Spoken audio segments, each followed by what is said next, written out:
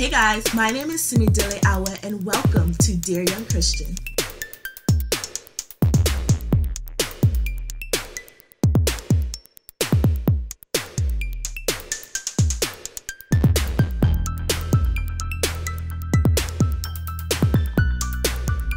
Yesterday we talked about God's characteristics and how he operates, and so today we're going to dive a little bit more into God's disciplinary side. Now, I know y'all probably all don't babysit, but for those of you who have you ever just gotten a child that was never disciplined? Like, you could tell that they always got their way. Nobody has ever told them no. They were very selfish. They had no respect for authority, and you just pretty much could not wait to give them back to his mom and dad, because you're like, bro, I wasn't ready for all of this.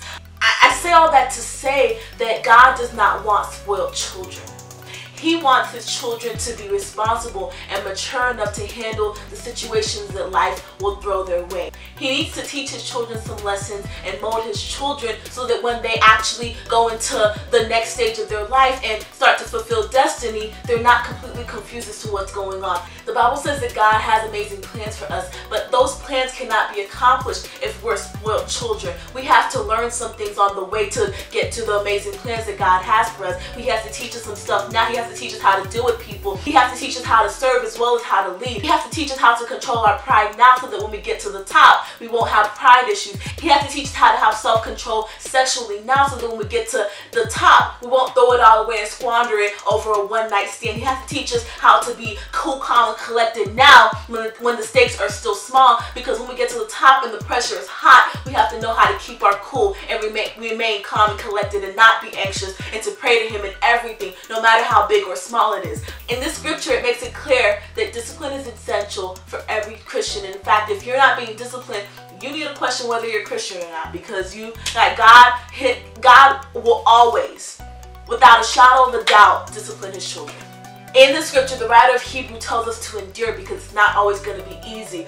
Discipline is going to be a process, and it's going to take some time. It's going to take some resilience, and you have to be patient with yourself. And in that season, you need to learn, and you need to grow, and you need to take notes, and you need to develop yourself. And you can't be distracted by the things around you, because you're growing. God is planting something in you. He's molding something in you. He's shaping something in you, because he knows where he's taking you to. And in order for you to be successful where he's taking you to, you need to get it right now.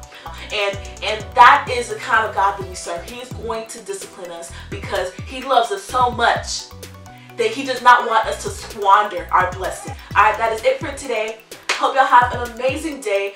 If this is hitting home, please don't hesitate to subscribe, to share, to let people know about what is going on this YouTube channel. We have the ability to change our community and impact our world, even if we cannot impact the entire world. I hope that makes sense. Alright guys, don't forget, it's very possible to be saved and successful. Have a good one. Bye.